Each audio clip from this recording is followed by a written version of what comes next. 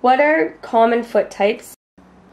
Well, the two common foot types are a flat foot and a high arched foot. And of course, there's a spectrum between those two ranges. Now, the reason this is important is that the type of foot that you have dictates how force is going to go through the foot. It determines which tendons are going to be subject to increased traction forces and which joints are going to be subject to increased compressive forces. And when you're talking about chronic foot problems, these really come about by the way that force goes through the foot with each step that we take. And so the foot shape, the foot type ends up being very important. How can I tell which foot type I have? Well, sometimes it's quite obvious. So if you have an obvious flat foot, the arch is collapsed. But sometimes it's less obvious. There's a number of people who think that they have a flat foot, but in fact they have a neutral or even a high arched foot. If you can put a couple fingers underneath your arch, you probably have a higher type foot. Also, we have imprint devices such as a Harris mat, which allow us to look at the load and through the mid part of the foot, and that we can tell what a flat foot is and what a high arched foot is. What are the characteristics of a flat foot? Well, a flat foot tends to be a suppler foot. And the bones on the inside of the foot don't really take their share of the weight, and the arch collapses down. And those are sort of the main characteristics of a flat foot. The other thing is the heel tends to be splayed out to the outside in what we call a valgus position. What conditions are associated with a flat foot? So with a flat foot, you're going to have increased tension through the structures on the inside of the arch. You just think about all those structures getting repetitively pulled every time you take a step. So for example, posterior tibial tendonitis, you see that in someone with a flat foot. Plantar fasciitis, we often see that in someone with a flat foot.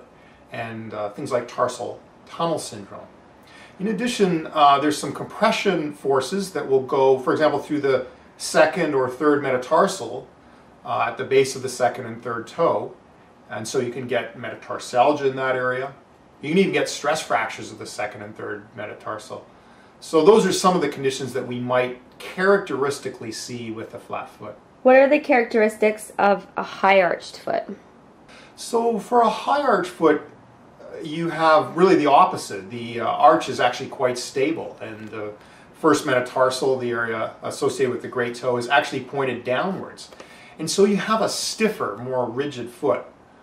And the heel tends to be pointed towards the inside. And sometimes we'll describe it as a peekaboo heel sign, because you can kind of see the inside of the heel when you look at somebody's foot from the front.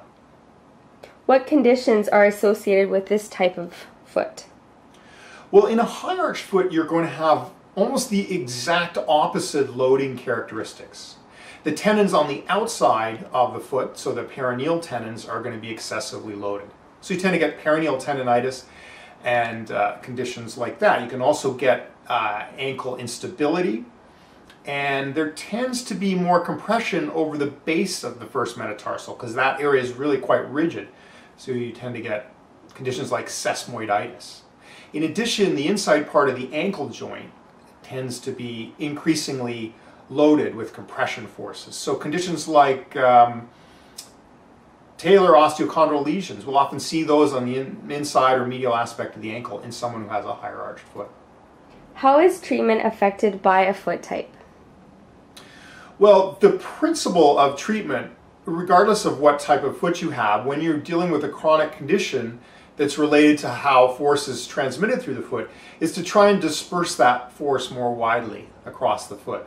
So you're going to be looking to play around with the shoe wear that you use and with the orthotics or the inserts that you have in the shoes. And different inserts and different shoes can, depending on the foot type, can help disperse the force more appropriately.